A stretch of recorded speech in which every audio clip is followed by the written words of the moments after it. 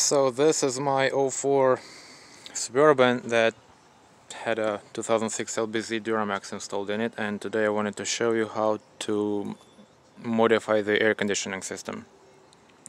So the problem with the Suburban original Drier is it sits right here and the outlet of it points straight to the fuel filter.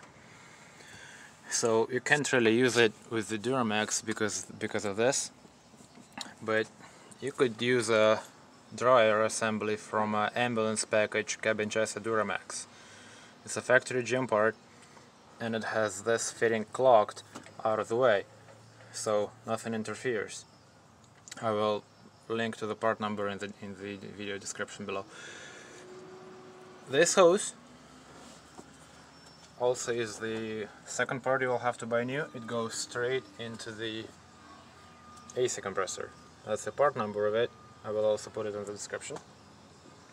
This also came from the ambulance package cabin chassis Duramax, and it bolts straight into this, into the Drier, and it has a T here to outlet for an auxiliary air conditioner that Suburban has, but this original pickup did not. The second line out of the air conditioner compressor is original to the Duramax engine, requires no modifications, and it bolts straight into the condenser. Now the Suburban condenser is a couple of inches larger than the Sierra condenser, so I used that. It fits, it bolts right on. No mods needed.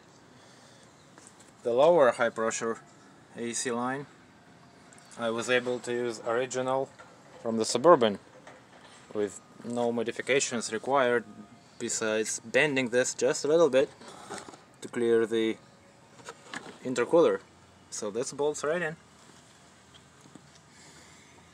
It gets out of here, splits into two. This goes towards the rear AC, and this is all factory part, bolts to the main AC.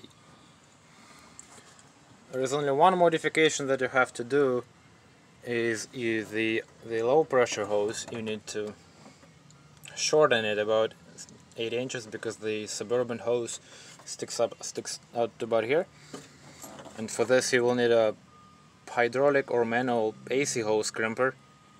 It costs about $150 on Amazon, and this Ferrule.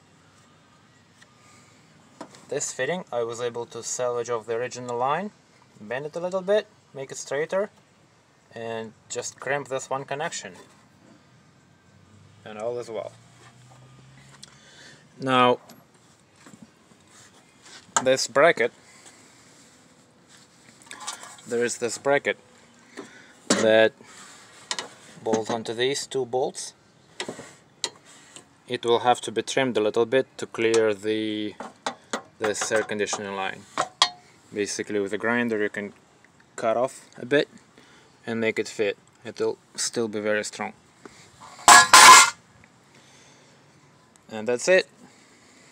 I believe this is a pretty efficient way of reusing factory parts and minimally invasive.